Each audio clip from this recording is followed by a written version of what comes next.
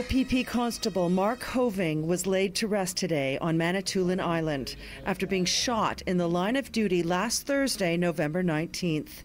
With a population of about 16,000, crime is virtually non-existent on the island, so his murder has shaken this tight-knit community to its core. It is a day filled with chaos and darkness, said Minister Joel Locke, after the sudden and tragic loss of the 52-year-old father of four and beloved husband. We live in a broken world. This became very real to our family on November 19th. A 28-year veteran of the OPP, Marc Hovingh had lived and worked on Manitoulin Island for 21 years and raised his family there with his wife Leanne. Last Thursday at about 11 a.m., he and his partner were called to a rural piece of land near Gore Bay for reports of a trespasser, reportedly a squatter inside a trailer on the property. There was an altercation and gunfire erupted between Constable Hovingh and the suspect, leaving both the officer and 60-year-old Gary Broman dead.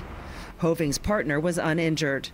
Today's funeral was attended both virtually and in person by numerous dignitaries, family, friends, and colleagues who paid tribute to the sacred Indigenous land of Manitoulin Island as they honored the life of Marc Hovingh. I stand before you today with a broken heart, asking myself, how is it possible to be so sad but yet so proud? We love you and we miss you.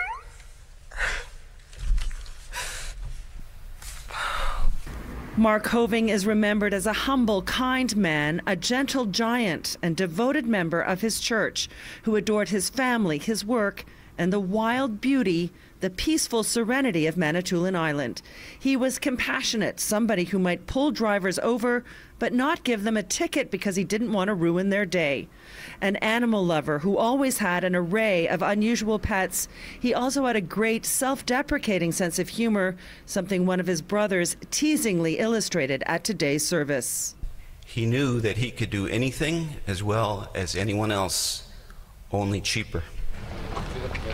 Premier Doug Ford attended the service today and mourned along with the community. It was a tragic, senseless loss of life. Described as emotional and complex, the investigation into what exactly happened last Thursday is ongoing. The province's Special Investigations Unit has taken over. I'm Pam Seatle, City News.